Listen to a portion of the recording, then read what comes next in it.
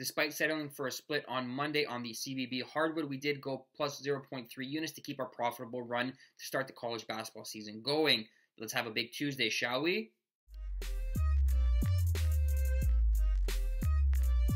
What's up, sports fans? My name is Chris, and you are now watching The Bounce. We're a daily college basketball betting show committed to bringing you college basketball winners on a daily basis.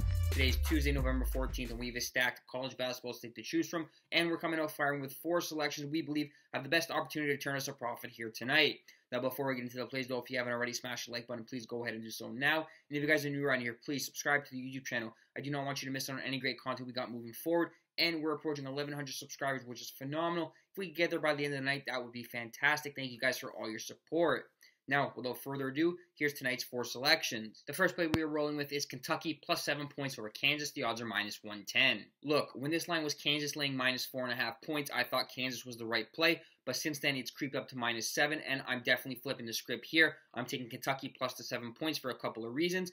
First and foremost, these two teams at this particular moment are not 7 points apart in terms of talent and ability. Both teams have played cupcake schedules to start the season, both going 2-0, and in reality, we can take very little away from those games, and we're not going to know how they react when the going gets tough. What I like about Kentucky is their ability to limit their turnovers. They're averaging just 4.5 turnovers per contest compared to Kansas's 12. If Kentucky can continue to take care of the ball and not give Kansas any free possessions or opportunities to make baskets, then I believe this game is going to come down to the wire, and it's going to be a close affair. Both teams can score, that we know, but is Kansas really going to continue their 73.6% true shooting percentage? Highly unlikely. Give me all the points in this one. Give me the Kentucky Wildcats plus 7 points at minus 110. The second play we are rolling with is Duke minus 4 points over Michigan State. The odds are minus 110.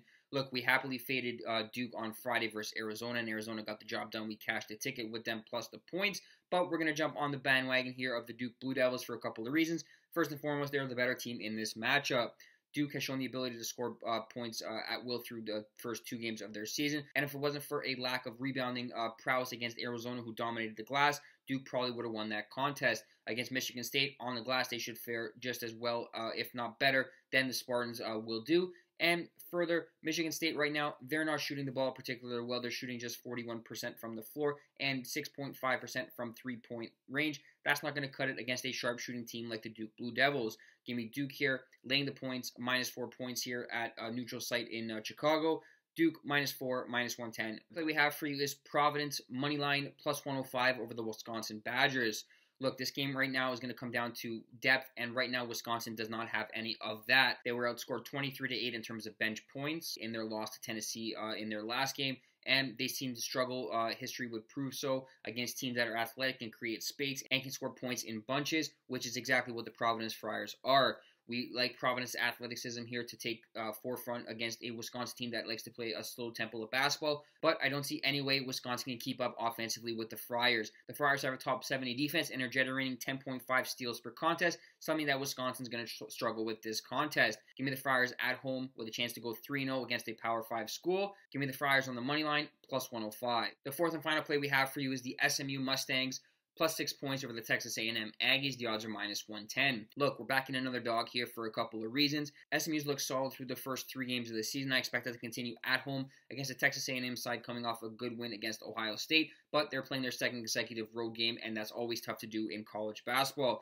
SMU is the top 40 defensive rating, and they generate nearly 9.7 turnovers per contest, something Texas A&M is prone to doing, turning the ball over. And SMU likes to make the extra pass, averaging nearly 14.5 assists per contest, which is going to strain Texas A&M's defense to the limit.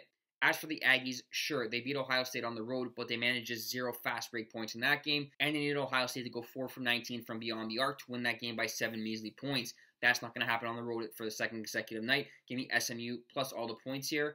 SMU plus 6, minus 110. That wraps up Tuesday's edition of The Bounce. Thank you guys so much for watching. If you want to help support the videos, please smash the like button, subscribe to the YouTube channel, and share this video with your friends on social media so we can all make some money together. Next episode of The Bounce will be available on Wednesday morning. Until next time,